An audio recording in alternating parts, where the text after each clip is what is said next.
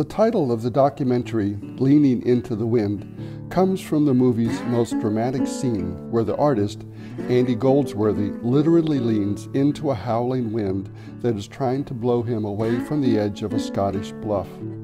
He repeatedly stumbles forward or is blown backward until he finally, briefly, triumphantly, leans at just the right angle to balance the forces of wind and gravity.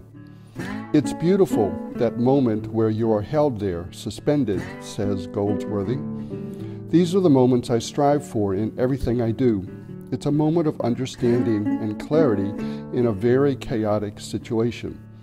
A good work is a moment of clarity. Then it all becomes unclear again.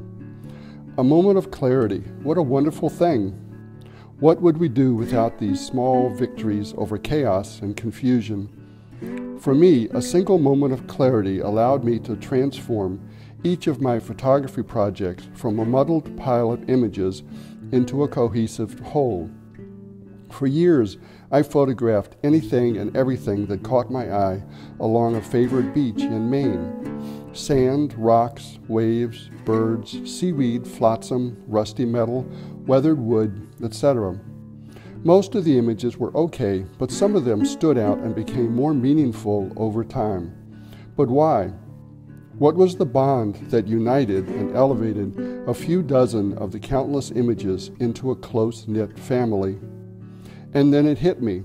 The common thread was the same as Goldsworthy's. And then it hit me.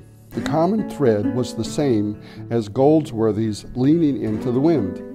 The elements of these beautiful, ephemeral scenes have been shaped by nature to create a tiny, vulnerable world that will be gone in a few minutes or hours, just like us, a perfect metaphor for the fragility of life.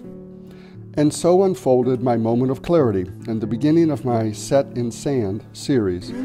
This photo of a single strand of grass bisecting a field of tiny sand dunes is a recent addition. Now, back to the chaos.